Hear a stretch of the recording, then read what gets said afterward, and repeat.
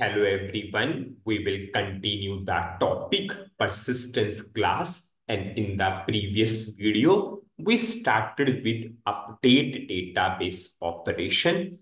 We validated the input using get underscore persistent method. If the input is valid, we called the various getter methods to get the order date, payment mode, total amount, and currency. Now, the next task is we need to bind these values with the screen fields. You are getting order date, payment mode, total amount, and currency into those local variables. But we need to bind with these screen fields so that they will be available on the selection screen or input screen.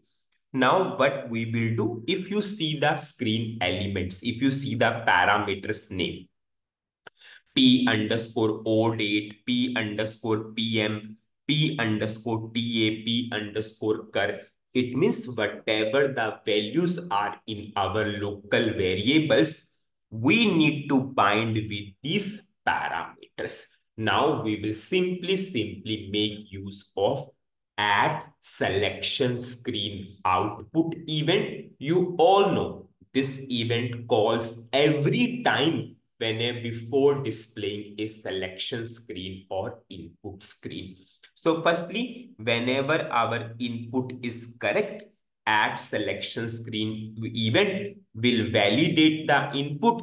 If the input is correct, we will get the values of order date, payment mode, total amount, and currency. And we know before displaying the selection screen or input screen, at selection screen output event will trigger and we will bind the values with the screen fields.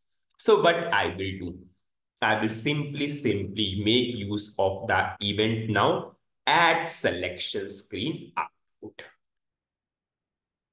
Now we want to bind with the screen fields in case of update database operation only. So I will simply write if P underscore R2, that is our update radio button, is equal to capital X. I will put and if. Now we will bind with the screen fields. P underscore O date, it is coming from which variable? LV underscore O date. Then we have payment mode. Then we have total amount. And then we have currency.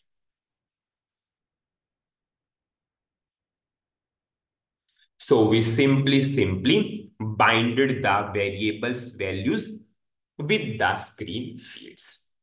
I will check the syntax and I will activate. I will show you up to this level. I will put a breakpoint in at selection screen output event. I will put a breakpoint in at selection screen event also. I will put a breakpoint in start of selection also. Anyways, at this point of time, we have not written any logic for update in start of selection. I will run. Now, before displaying the selection screen or input screen, this particular event will trigger at selection screen output. If you want more detailed understanding, you can simply refer the ABAP programming playlist because people will confuse during initialization and at selection screen output. Initialization only called for the first time. At selections in output called every time before displaying a selection screen or input screen. Now I will simply run. So at selection screen output event will trigger. I will go to desktop. By default, update radio button is ticked. So P underscore R2 is capital X. Now, as of now, these all four variables are blank because this logic is a part of add selection screen event, and we have not even validated the input as of now. As of now, we are just displaying the selection screen or input screen. So we have blank values. Blank values will pass to screen elements, and you can see everything is there. Now I will put a right order number. I'm putting 1, suppose. Whenever I will put enter or whenever I will click on to this execute button, you all know, yes, add selection screen event will trigger. Suppose I'm putting end. Now you can see add selection screen event triggered. Now we have the object of actor class or agent class. We have the object of actor class or agent class. We put a right input. So we have the object of CL class. Now the object is not initial. So system will go to this if condition. Now the object is created. Now I'm getting the various things. As of now, you can see LV underscore O date is blank. Now you can see we have the value of order date. Check in the table itself. It is same to same. 11th May 2023. Yes, we have 11th May 2023. Now I will go to payment mode. We are getting the values of payment mode. And you can see value of payment mode is C. Now we will go for total amount. If I will show you LV underscore total amount, you can see as of now we are able to see the table has a value 100, but we are able to see star. Okay, I think I put the wrong data element. I'll just change. I will just change because debugging is always the tool to find out the error.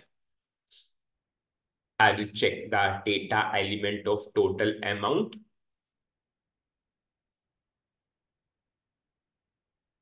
Okay, see, this is the mistake which we have done, and because of that, it is not appearing. I will run. Now I will not go for the previous part. I will just go for total amount directly. Firstly, add selection screen output triggered. I am pressing enter. Now add selection screen event triggered. Now I will come here itself on total amount. Because I passed the wrong data element, that's why it is confused. System is confused. Now you can see total amount 100. Now we have the currency, LV underscore currency is INR. Now you have the values, you got the values. Now you need to bind with screen fields, you all know. Now before displaying the selection screen or input screen, every time this event will call, every time add selection screen output. If you want more clarity, please refer the ABAP programming playlist. But this event call every time we are modifying the selection screen or input screen. And yes, we are modifying. Previously, there is no values. We are now passing the values to these input fields. Now, add selection screen output event will trigger. And you can see second radio button capital X. Now I'm passing the value to parameter of order date. Just see.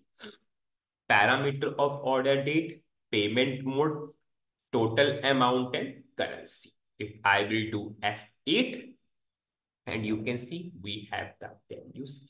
Now user can change the values.